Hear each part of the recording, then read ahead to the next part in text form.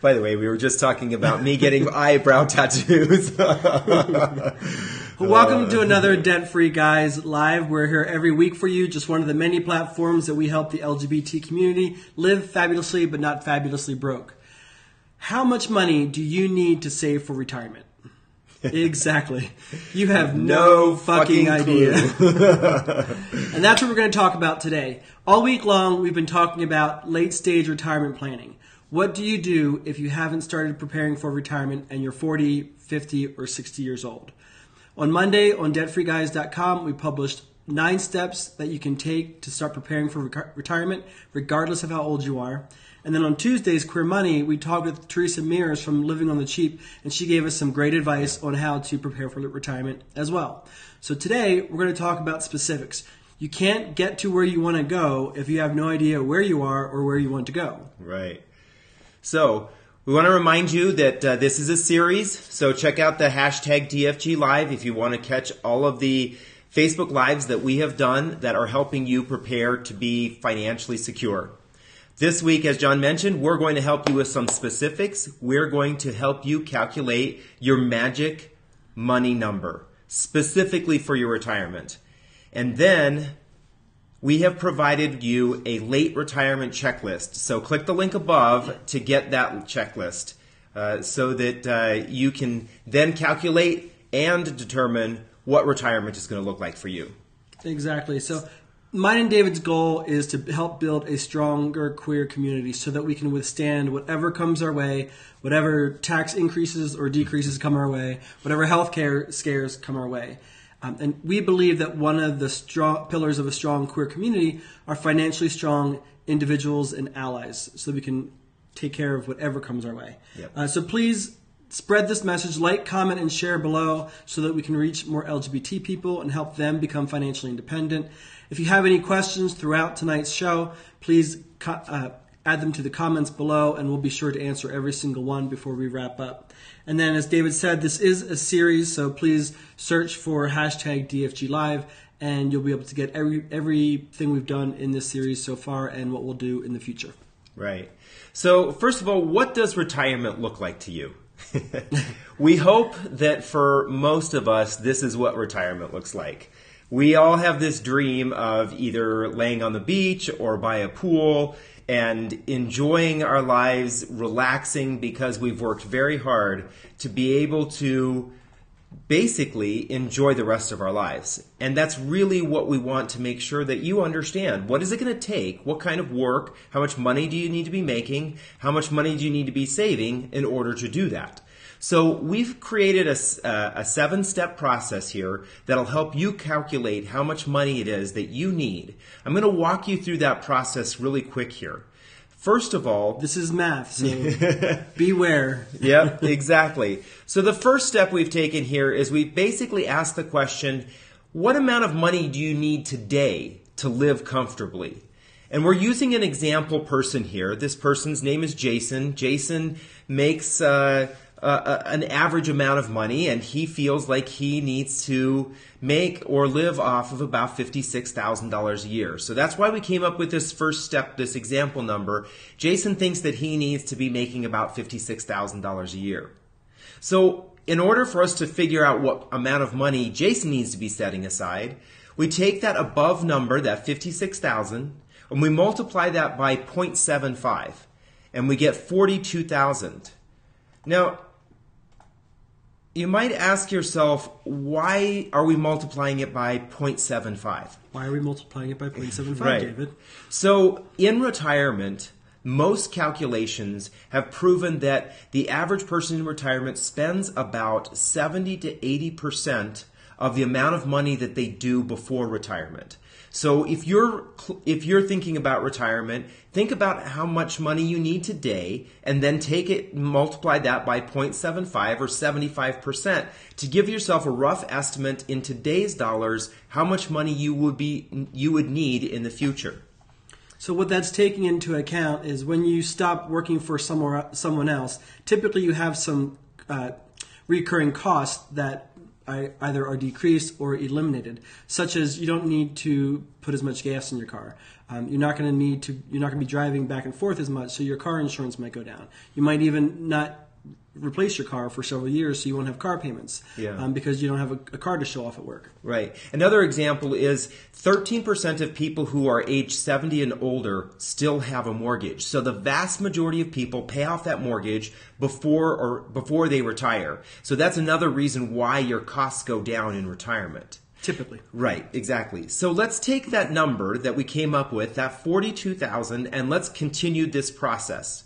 So we've taken this 42,000, and the third step here is to take this amount from step 2 and multiply it by 25. And the reason why we multiply it by 25 is the assumption here is that if you multiply your income by about 25, that is the amount of money that you would need to start with in retirement.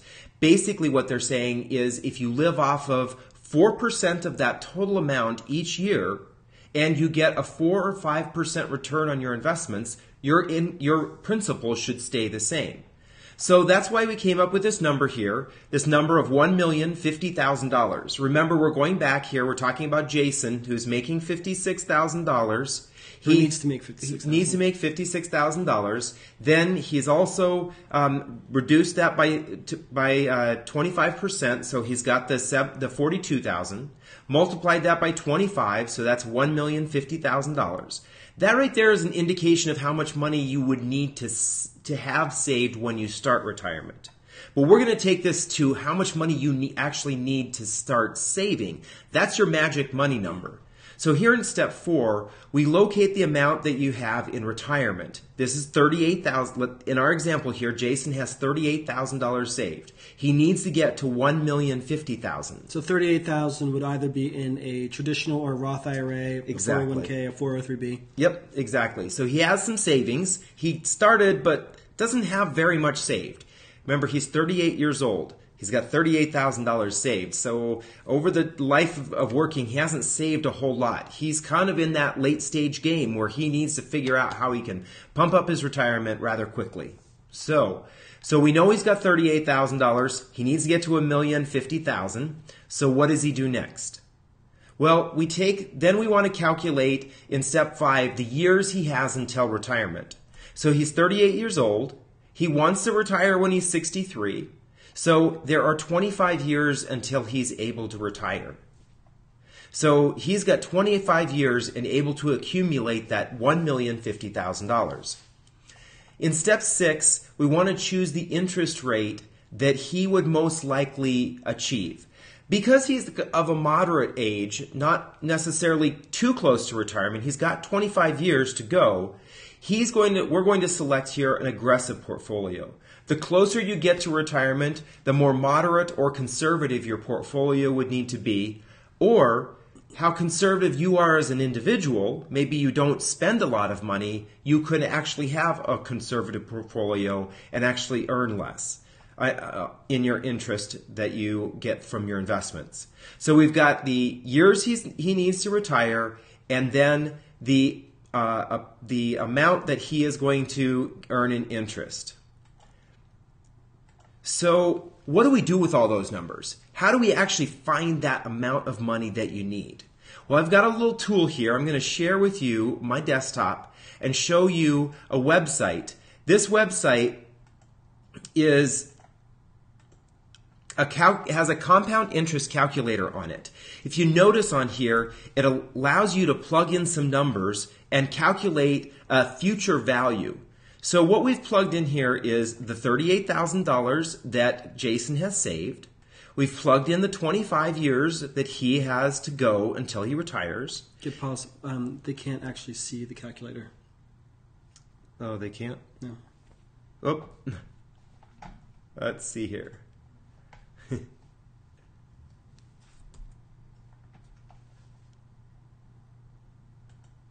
There we go. Nope. No, I think if we can see ourselves, they can see us. Okay. Sorry, I'm doing a desk share, and for some reason it's not showing up.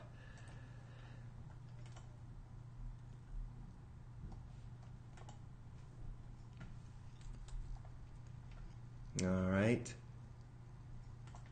Well, I guess I'm going to go back to the camera here. Sorry about that. But basically, what this feature allows you to do, let me jump over here. Nope, we're still not seeing it, are we? No. Why don't you say there so you can follow along? But we'll just Right. say where we got this calculator. It's the compound interest calculator on MoneyChimp.com. If you type in compound interest calculator on Google, MoneyChimp, this particular calculator will be the first one likely that'll show up. Right. So on this compound interest calculator, what I've done is I plugged in the amount that Jason has in his current principal, the $38,000, the 25 years he has to go before he retires, the interest rate he's going to earn, which is 9%. I changed the time at which the additions are made to end of each compounding period. Basically what I'm saying there is that he makes his contributions at the end of the year after everything has compounded. So what I'm going to do is I'm going to calculate the amount that if Jason added nothing to it, the amount of money he would have. And that amount, that future value is $327,677. So that's a long way to go before Jason would be able to retire. He needs to save considerably more. So then what I do is in the annual addition amount, I start plugging in numbers and hit the calculate button to see how much it is that Jason would have to save in order to reach that number. Save each year, right? Yep, save annually what he would need to save each year to reach that $1,050. $1,050,000. So I've thrown some numbers in here, and I'm getting kind of close, and keep on calculating, and I kind of land on a fairly close number. The amount is $8,550.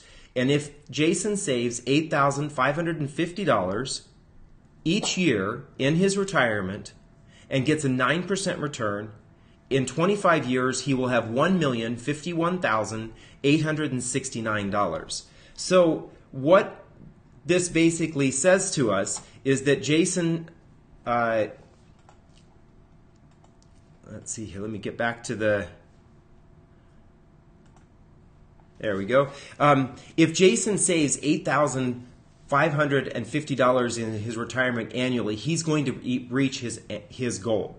So take that number, $8,550, divide that by 12, and roughly Jason needs to be saving about $700 to $750 a month in his retirement. That's a pretty steep number, but when you think about it, if you're investing into a 401k where you get some sort of employer match, then that number will be even less for you. And the more money you contribute to a 401k that is a traditional 401k, you actually reduce the amount you pay in taxes. So $750 based on your tax bracket doesn't actually have to truly be a $750 investment. Sometimes that can be as low as around $600 to reach that $750 if you're in a slightly higher tax bracket. Exactly. So that might all have sounded complicated because you couldn't see the calculator, unfortunately. We had a technical problem. But if you download the link, the worksheet above, the Magic Money Calculator and the Late Retirement Questionnaire and Checklist, this is all spelled out for you step by step, including pictures of the MoneyChimp calculator that we were referencing throughout. Yes. So it should be very easy for you to follow, especially if you're reading along while you're listening and watching us. Right. And there's a link in the in that PDF that you download to take you directly to the compound interest calculator. And I'll just say, you might think that 9% interest is hard to get these days, but since the 70s, the market has returned on average 9%. Right. That is, some years have been better than others, some years certainly worse than others, but on average, that's what you're looking at. And the other thing that I would say is in the article that we published on Monday about late stage retirement planning, the 9 steps that we provided, we talk about other ways to generate income, ongoing income, in addition to just your retirement investments, just stocks and mutual funds. Right, exactly. So one of the important points in that article is to start now. Yeah. In the example that we gave with Jason, he has 25 years to go. He absolutely needs to get started. The closer you get to retirement, the more you need to set aside in order to reach your goal. So we want you to start now. And start now by figuring out the amount of money that you need to save each month in order to reach your retirement goal. Exactly. So thank you for joining us for another Debt Free Guys Live. Again, please like, comment, and share this with on social media so that we can reach other LGBT people and help them become financially independent.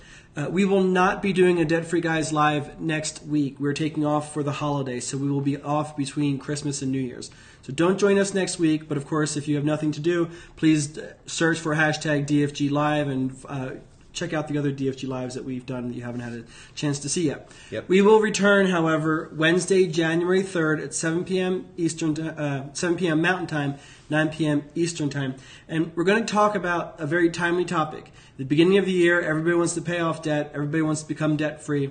So David and I are going to revisit our initial book for the 4 Principles of a Debt-Free Life. We're going to talk about those principles. We're going to talk about the book, and we're going to talk about the 4 podcasts and the free resources that you have access to help achieve those principles. So don't forget to join us. But again, download the worksheet above. Start working on that late-stage retirement, and join the private Queer Money Facebook group. Let us know how that worksheet works out for you. If it's a success, we want to celebrate with you. If it's not a success, if you have questions or concerns, let us know. We want to help make it better or help get you your magic money number.